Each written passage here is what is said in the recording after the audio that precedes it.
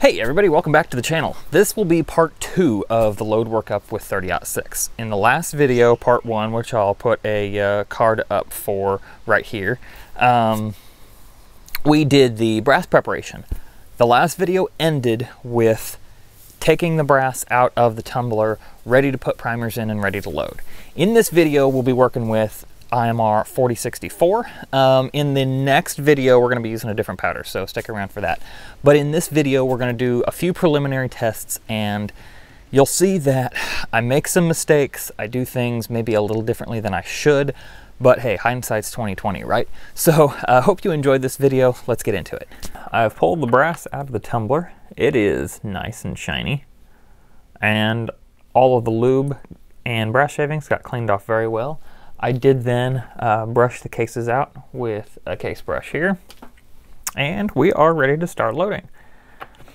I will say again before I start this load data, do not take any of my load data as your own unless you have first done the research and decided that it is a safe load for you. I'm not responsible for any of your reloading choices, especially when it comes to powder charges. So we are going to be using the CCI number 34 primers and IMR 4064. I have two powders that would work well for this cartridge and bullet combination, IMR 4064 and H4350. However, H4350 is kind of hard to come by right now, and I use it a lot in 6.5 Creedmoor, and I want to save what I have for that caliber. So that aside, we're going to go ahead and get these cases primed up. I have 10 cases set aside here, and we're going to use these for just an initial velocity and pressure check. What we're going to do is load from way under max all the way up to a total of 4/10 over max on our highest charge, over published max, and watch for pressure signs along the way, see what we get, and track those velocities. The data that I'm using today does come directly from Barnes' website. I don't have a Barnes manual, but thankfully they do have their data listed freely on their website, which is very nice. All right, let me dump 10 of these primers in here. I had a couple of primer choices that I could go with for this load. Had just a few CCI 200s left, not very many. The Federal Gold Medal Match large rifle primers. And what else? Winchester large rifle. But I've got the most of these CCI number 34s, and I've been wanting to try them out, so we're going to give them a try in this load. These primer pockets feel very nice. And consistent so far. When it gets to the bottom of the pocket, it's perfectly seated there in the shell, so that's always good. Really the only cartridge I think I've had trouble with getting to seat deep enough so far is 6.5 Grendel, and that was mainly with the Hornady brass, which we've mostly phased out in favor of the Starline.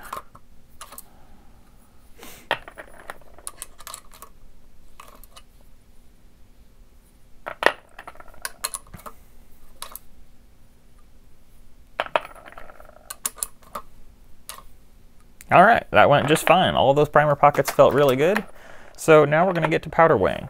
I should have had my scale warming up for a while. So what I'm going to do is set the powder pan on it, turn it on,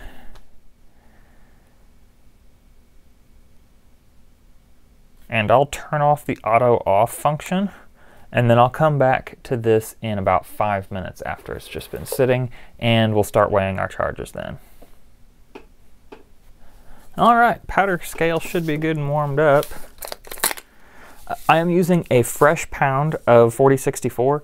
I do have one open already, but I wanted to make sure we got this entire test and load up done with the same lot number of powder. And I don't have another pound in the lot that I already had open. I do have 2 pounds in this lot though, so we should be plenty good on that. Dump some in the bowl and in trickler here.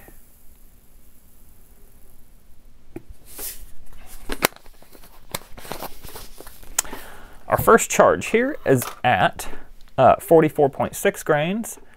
Barnes lists the max at 46 grains, and we're going up to a max of 46.4 grains. We are doing this in 0.2 of a grain increments, just for this initial velocity test. This powder scoop has not been used before.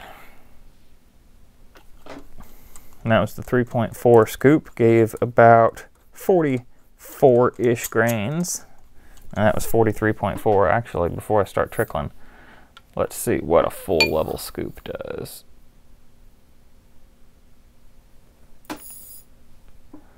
Ah, 46 grains. So I'll definitely use this scoop. And I'm going to go make sure that I'm right below the charge weight. In this case, it's saying 44.5.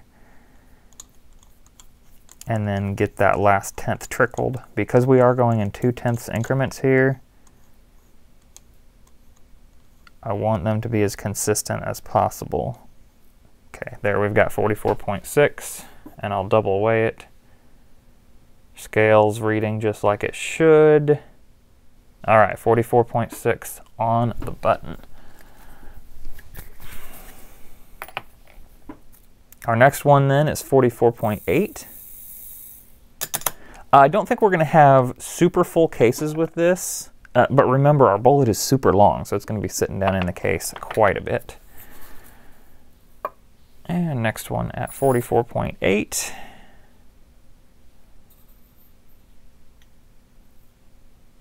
I'll kind of gross trickle with my scoop here, and I went too far.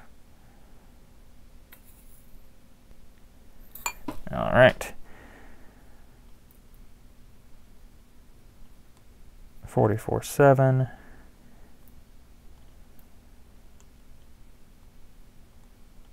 And 44.8. Okay, you get the idea. I'm just going to keep doing this all the way up to 46.4. Keeping track of my brass in the tray, making sure that I keep them all in order. And I'll come back to you guys at bullet seating. Okay, so powder charges have been weighed. Let's go to bullet seating. And I'm kind of interested to see what this cartridge looks like once the bullet's in it. It's probably going to be pretty neat looking. Let me grab a lock and load bushing here.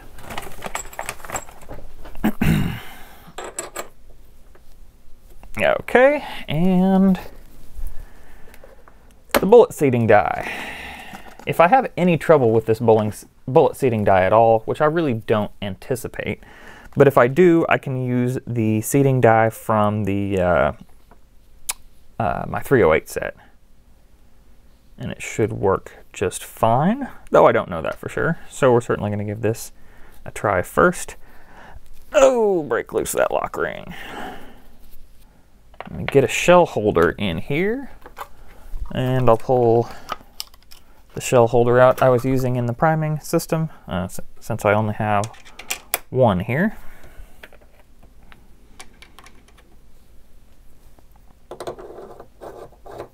I'll get this die started, raise the case up in. I'm guessing this die has a crimp function, which I don't want to use. So I'm going to go down. Okay, I'm feeling contact with the case right there, and I've got room. So I'm going to go a full turn back out of the bushing, and we'll tighten it down there. Hopefully we have enough room up here. Oh, that's tight. Hopefully we have enough adjustment room up here. If not, we can back it out further. Let me see here. I'm going to have to get a screwdriver for this top bit. Go ahead and lock down our lock ring. I'll set this case aside so I don't spill the powder. We're going to go with published overall length on this. If we run into terrible accuracy or the bullet jamming into the lands, which I don't think we will, but if we run into that, then we'll play with the seating depth. Oh, I'm gonna have to get a skinnier screwdriver for that.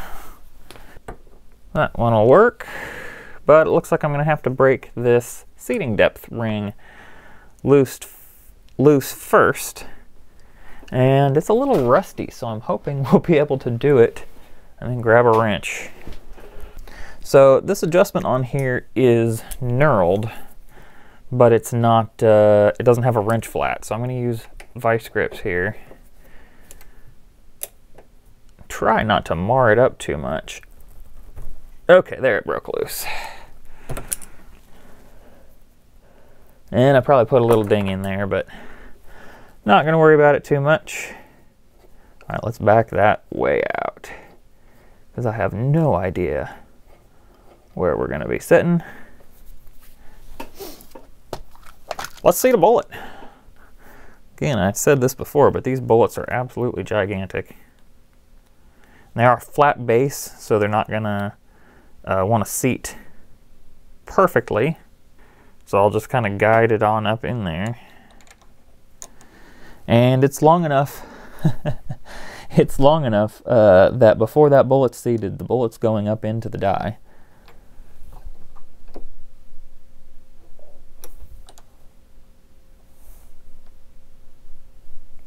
Okay, that's seating it a little ways. We're miles long, but let me take a check here. 3.218 is what we're going for. I don't know why I'm even measuring this. We're at 3.7 inches. So I'll keep raising the ram here.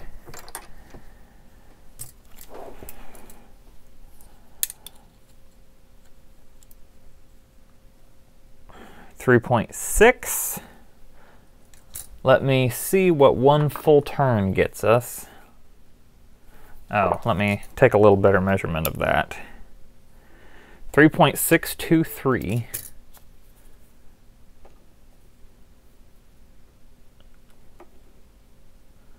One full turn on the seating stem.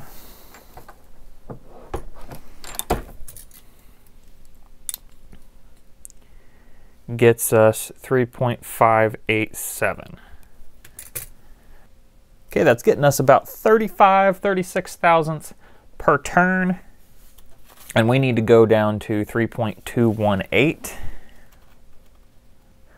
So a little math is telling me that we're going to need about 10 turns of this to get where we want to go. I'm going to start out with 5 just to confirm. 1, 2, half, 3, 4, and 5.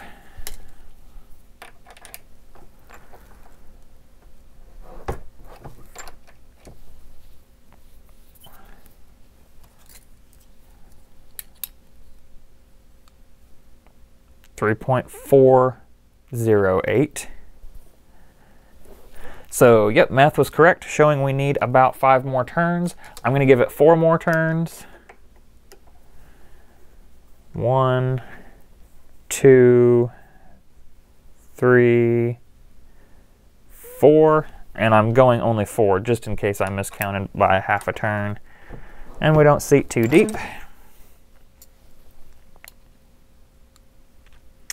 3.262. So we do need about that 1 more turn.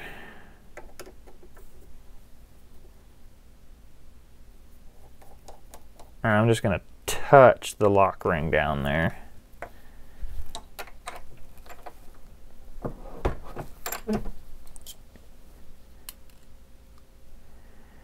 .228.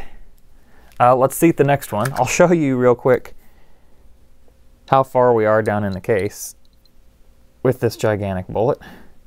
You can see that there are 4 rings or 4 cantilevers on that bullet, and we are just to the bottom of the top one.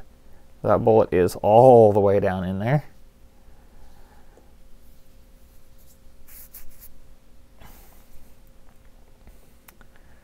Let me give it a quarter turn more. Mm-hmm.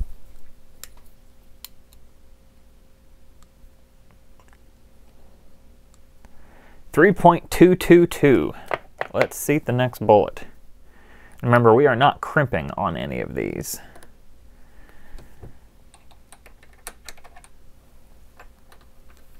I am seating a little ways, turning, and seating more. And on this bullet, I'm actually going to turn a third time because we've got so far to go.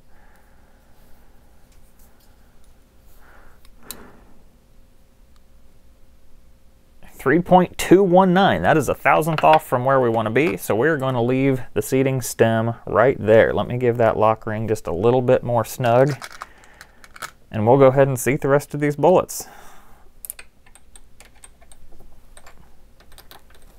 I'm starting, you can probably see the lever back here. I'm starting seating clear up here, which is not normal. Couple little turns. The reason I turn the case in the shell holder for different parts is to make sure that everything is lined up and it gets seated concentric. If for some reason something started out crooked, we could actually bend the neck of the case a little bit and make the whole thing out of concentric. Unfortunately, I don't have a way to measure concentricity. I have not purchased a concentricity gauge. So don't have any way to measure run out right now. But that is my method for helping to control it a little bit. And from what I've heard from other reloaders, it does help.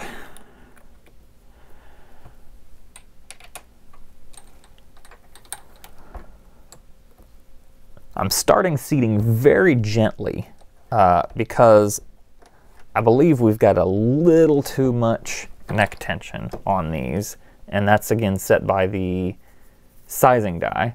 We're shaving just a tiny bit of copper off, and these are all copper bullets. So we're just shaving a little bit of that copper. Let's measure the neck and see if we can figure out how much expansion we're getting. We've got 0.326 inches before seating the bullet.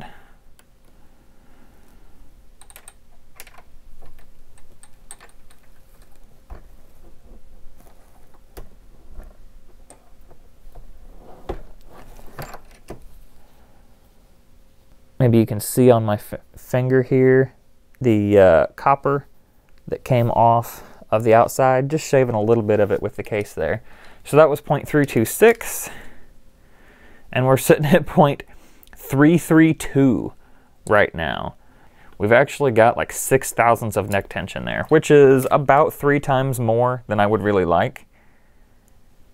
But that's what we're going to have to go with right now, since I don't have an expander mandrel to open them up and give them that 2 or 3 thousandths neck tension that I would rather have. All right, and there we've got it. We've got 10 loaded rounds. They look awesome. Definitely look a lot shorter than I thought they would. Again, we may have to jump that bullet out just a little bit further. But according to Barnes' website, their bullets like to jump just a little bit farther. So if this seems like it's going to shoot well, I'm not going to worry at all about having a long jump, and that still is a pretty sweet looking round. All right, let's go out to the chronograph and we'll shoot these. All right, guys, it appears that I forgot to hit record for that first shot, but we have fired our first shot across the chronograph. The gun here is a Ruger American, of course chambered in 30-06. Does have a Vortex Diamondback 4-12x40 on the top of it. I did check the torque on the ring screws before coming out to shoot. They're good, the spacing looks great, and everything like that. This gun seems very light. I would guess, and I haven't put it on the scale, but I would guess about 6.5 pounds for the whole package. The last time I shot a 30-06 was my dad's M1 Garand, and it was probably a good 3 pounds at least heavier than this. So I was worried about the recoil a little bit. so far on the first shot that I've taken, which did hit 2,400 feet per second, it was not, the recoil's not bad at all, about the same feeling as my 308, which was a huge surprise. I'm sure it will step up as we go along, but at least I'll get worked into it. I was worried about getting hit in the face by the scope. Not a problem at all. Let's see, here I've got my phone timing in between shots. I'm going to give it 2 minutes between each shot so that I don't get the barrel hot. And we're ready to shoot the next one.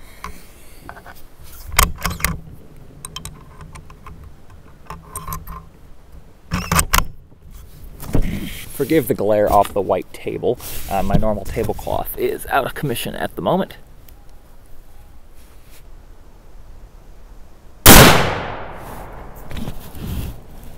All right, 24-19. Everything's still looking good. I'm surprised. So on the first shot, the primer was a little more flat than I expected. And on this shot, we got a flat primer as well. I was not expecting that with these military primers. I was expecting them to be just a little bit harder. It's not flowing out, it doesn't look like, but it is pretty flat. So I'm going to keep an eye on that. There was no heavy bolt lift or anything like that. But if that continues, I may have to try a different primer and see if we get any different results. So far, the first two shots stacked right on top of each other on the target. All right, I forgot to hit the lap button, but we are at 2 minutes and ready to shoot the next shot here.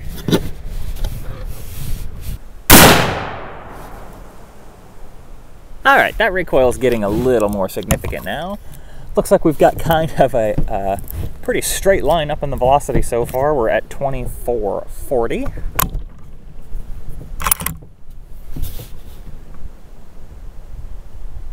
Brass looks exactly the same. Bolt lift felt the same. And we'll give it another 2 minutes. I probably won't talk the rest of this bit. I'll just go through the charge weights. I'll just let you know if anything interesting happens.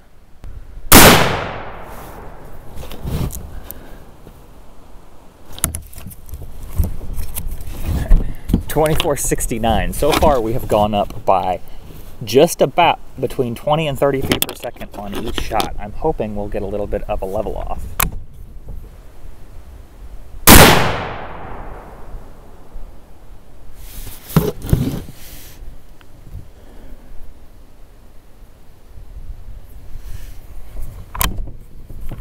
So that's weird. The velocity dropped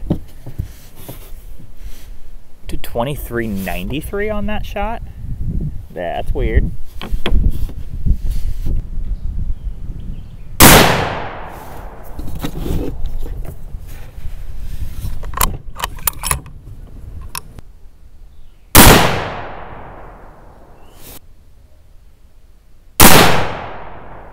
That one came close to hitting me in the face, but it didn't. Okay, we're back up to where we were on velocity, and that was the max load. 2478 is the velocity on that one. Brass looks exactly the same. No pressure signs on it whatsoever, besides that flattened primer that we've had from the beginning. All right, we are now 0.2 over Barnes' published max. Remember, don't do this. This is for my data purposes only.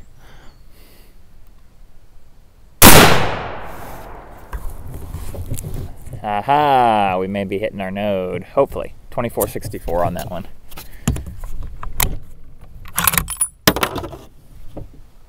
Brass looks the same. Maybe just a little scratch that we've gotten once in a while. One more load to test in another 2 minutes. Last shot, 0.4 over published max.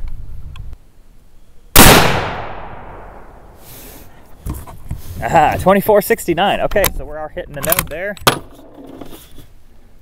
Brass still looks good. Let me get this stuff on a chart, then we'll get down to the bench and talk about it.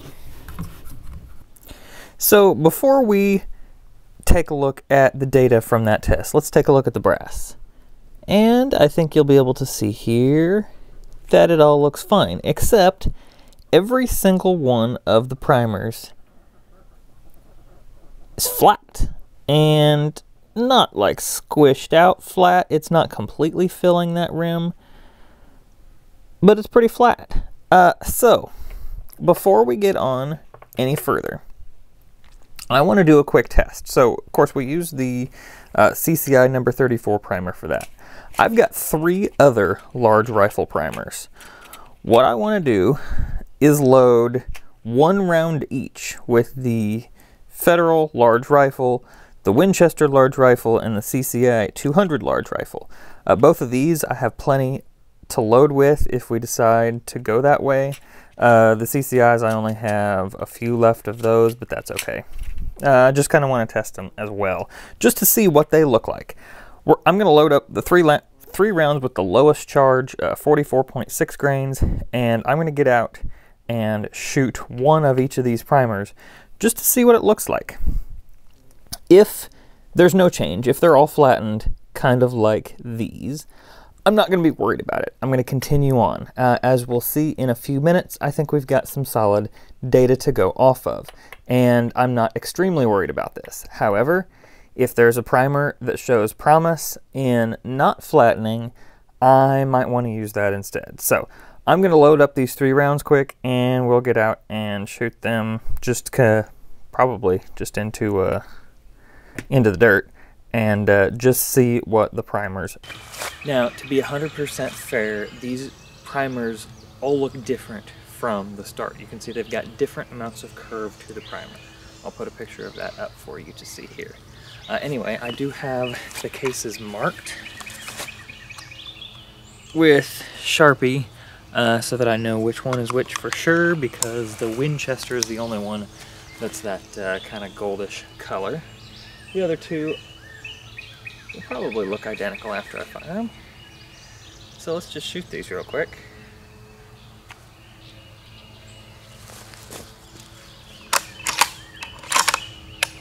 This one is the Federal.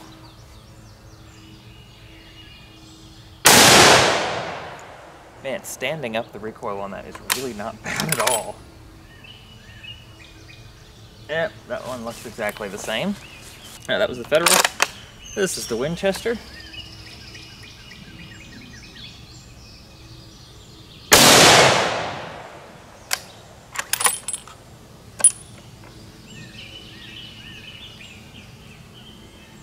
Flattened. And this last one should be the CCI.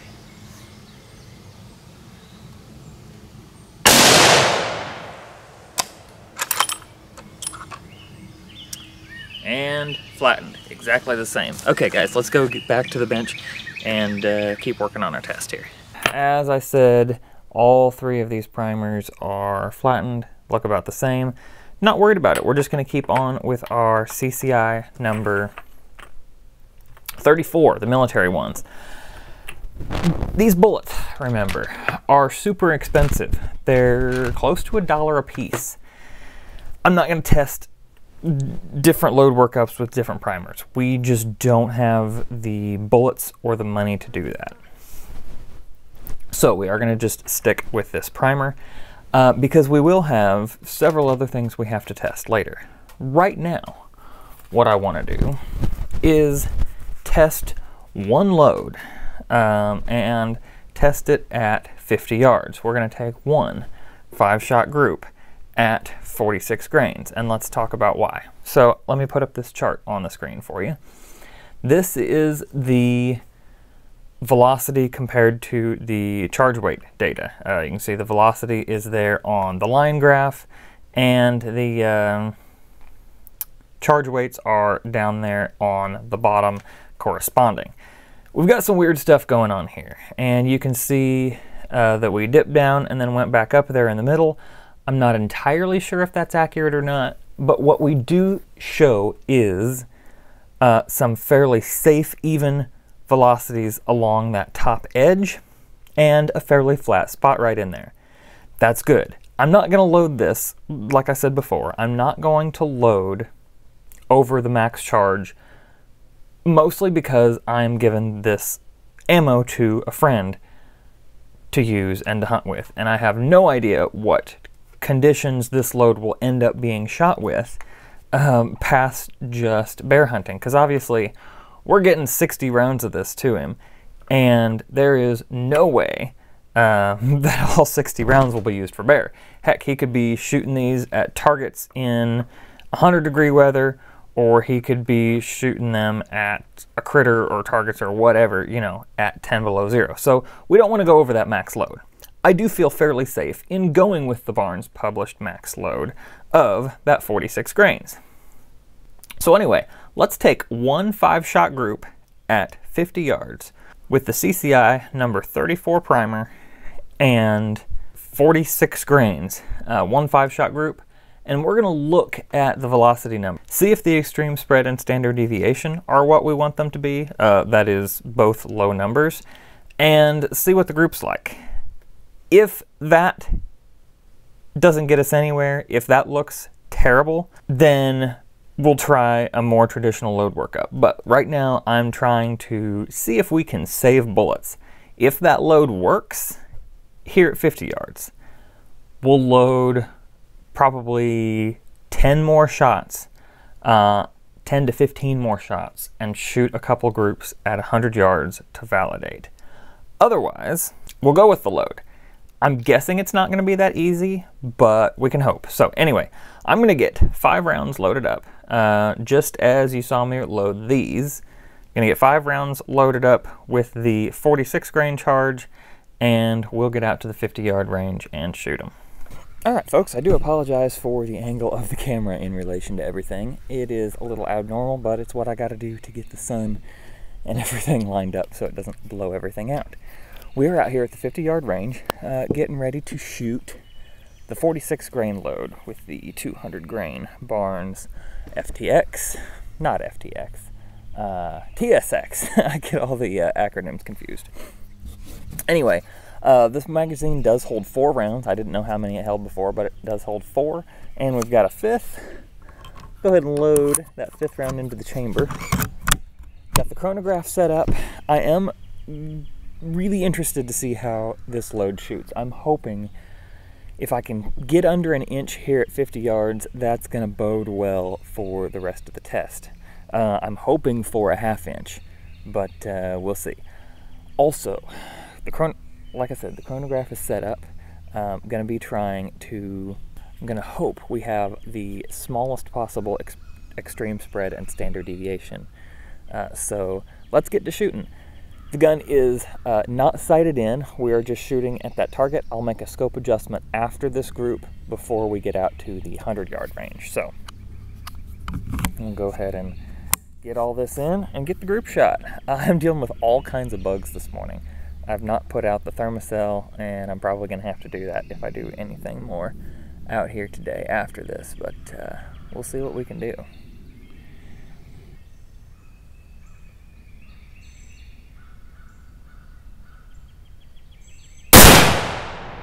Okay, velocity on that first shot was 2460. We're impacting on the paper. That's going to be good enough for now. Velocity's right where I'm expecting it to be. So good. I'm going to set my phone up with a stopwatch. Let me start that now. Just so that I can give kind of consistent spacing between the shots and make it about 2 minutes each. Yeah, brass looks exactly like it did before. I pulled that one. I can't believe I did that. I was adjusting my grip while sighting at the target and shot before I meant to. Definitely pulled that one low, and that was on me.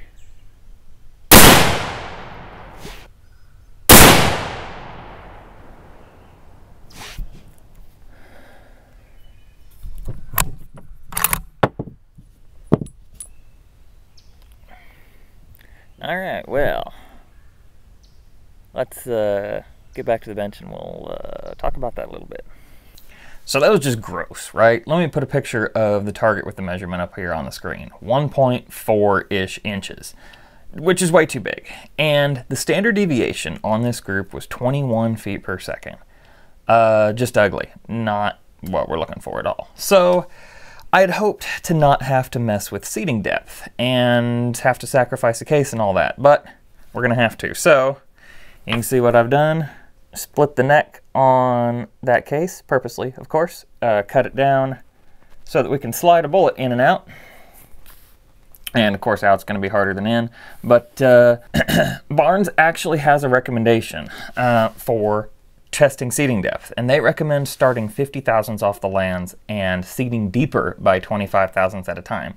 They say their bullets like jump. So this right here is the bullet as pushed into the cartridge by the rifling. You can see that we are, if you call them cantilevers, I don't know what they are really, but there's 4 of them on that big old long bullet, and we are sitting at the second one there, touching the rifling.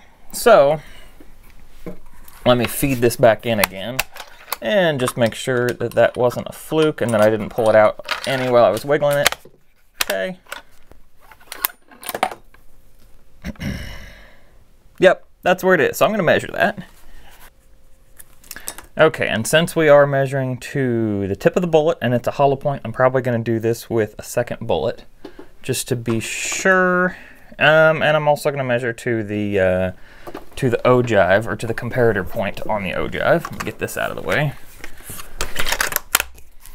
All right, so 2.713 on the comparator. All right, so I'm going to pull this out and we'll use one more bullet for comparison here. Yeah, 2.713 again, which is exactly the same. Let's see how consistent the tips are. 3.315, and we had 3.313 on the first one. So that's about right. We're going to go with that as the number. So 50 thousandths less than that. 50 thousandths less than that would be 2.663. 2.663. So I'm going to come over here to the seating die, and we'll use this to dial it in. I am going to have to back out that stem quite a bit, not sure how much, because remember we were seating quite a bit shorter. Okay, I'm not touching there. We'll go. Okay, our target is 2.663 on the cartridge-based ogive, and I think I am actually saying the correct thing this time. Instead of bullet-based ogive, like I was saying in one of the last videos. That's a different measurement altogether. 2.669, so I'm actually really close with that first one there. Okay, I'm going to just make a tiny adjustment and lock it down. Because we're not crimping, there's 2.663. Okay, because we're not crimping, I'm really not worried about the neck being lined up right at one of these cantilever grooves. Not worried about it at all. So what I'm going to do, this is probably 25 to 30 thousandths longer. In fact, let me measure the overall length on this one. Overall length is 3.265. So we are almost 50 thousandths longer. We're 47 thousandths longer than our initial seating depth. So that's where Barnes recommends starting. Because this is at a longer seating depth and we should have less pressure in the case, I'm going to go ahead and load up 5 with the exact same 46 grain load. Now this is probably not the best technique, and I'm going to say that right up front. I am trying really hard to conserve some of these bullets, and it shouldn't, I shouldn't be wasting bullets in the pursuit of trying to save bullets. If this doesn't work, we'll still be able to use this data, so I hope I'm not wasting bullets here.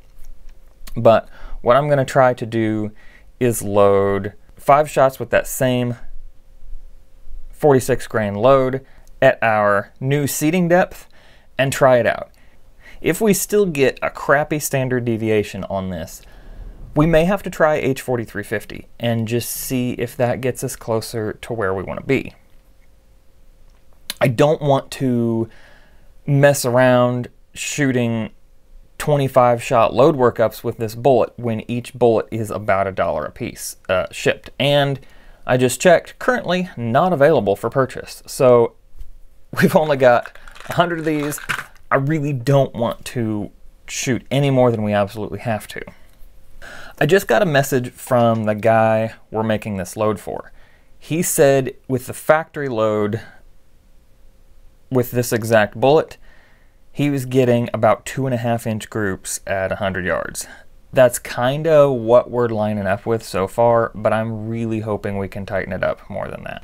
Either way this next group goes, we're probably going to end this video here because I know it's getting super, super long. We're definitely going to try other things until we get this bullet to shoot well. If we can't get this bullet to shoot well, we'll try a different bullet. I've got the 168 grain gold dot, and I told him that I may try this bullet as well and see if we can find a load for it. We may do this regardless of whether the 200 grain Barnes shoots well. Man, these boxes are hard to get open. But this is an excellent bullet as well. You can see it's quite a bit shorter. It is lighter and has a lead core instead of a copper core, so it's denser as well. But we may try this bullet if we can't get the Barnes to work out, but I really, really hope we can. So anyway, back out to the range, 5 more shots with this same seating depth, and we'll see where we get to. All right, folks, for the last part of this video, we're not going to go back down to the bench because I'm tired of moving the camera back and forth. But here's what we got. So that group looked a lot better, right? And yeah, it did. I'm gonna put some pictures up for you here on the screen. We're just over 0.11 on all 5 shots, and those 4 shots went into just over 0.6, which is great. Now remember, this is at 50 yards, so that equates to like a 1.2 inch group. But as I think I mentioned a little bit ago, I just earlier this morning texted my friend that I'm making this load up for and asked what kinds of groups he was getting, and he said about 2.5 inches at 100 yards. We got to beat that. We got to be better than the factory loads. And with this load right here, I think we will be. The trouble is, the extreme spread was 77 feet per second with a standard deviation of 30 on this load. It's terrible. It's not, I cannot live with that. Now, this is not a long range load. He's thinking probably the longest shot he's going to take with this is going to be 50 yards. As you can see, any single shot that we have fired in this entire test, without any scope adjustments, without anything, would have been well within the vitals of a bear. That last group at an inch, just fine. But I cannot, in good conscience, load up 60 rounds of this stuff, not much better than factory, knowing that we've got a huge velocity string, and send this back to him. So we've got 2 options, and I think you can tell from what I've said which one I've chosen. The first option would be to go ahead and load up 10 shots of this exact load, go out to 100 yards, test it out, and make sure we are okay. Then just load up the rest at that if it's fine and send it to him. The second option, which is the one we're going to go with, is even though I hate to shoot a bunch more of this bullet in testing, I think we've got to try H4350. That's the only other powder I have that's compatible, and I think we've got to try it, see if we can get some better numbers and maybe even tighten up the groups a little bit. I'm happy with that seating depth. We're going to use that same seating depth that we just shot for the next video, which will be with H4350. Now, I'm not going to show you the loading and everything of the Satterley sort of test that I'm going to do. I'm just going to load it myself and shoot it, make sure we're not hitting any pressures, and then we will pick a load or 2 to shoot groups for on the next video, and that is where I will come back to you guys. So Thank you guys so much for watching. I hope you enjoyed this video. If you did, make sure to subscribe to the channel. I want to say a huge thank you to everybody that has subscribed. We've gotten over 1,000 subscribers. The channel is now monetized. Of course, none of these videos with reloading will be able to be monetized because of the manufacturer of ammunition. YouTube won't allow that on a monetized video, so I'm not gonna put ads on them. Hopefully they won't have ads for you guys. But I do want to thank you guys for helping me get over that milestone. I really appreciate it. Make sure you go check out the Instagram page, the Outdoor Generalist channel, and also go check us out over on Patreon. There's going to be some Patreon exclusive videos coming up in just a little bit here, mostly because they're not allowed to be posted to YouTube under current guidelines. So anyway, thank you guys for watching, and y'all have a good one.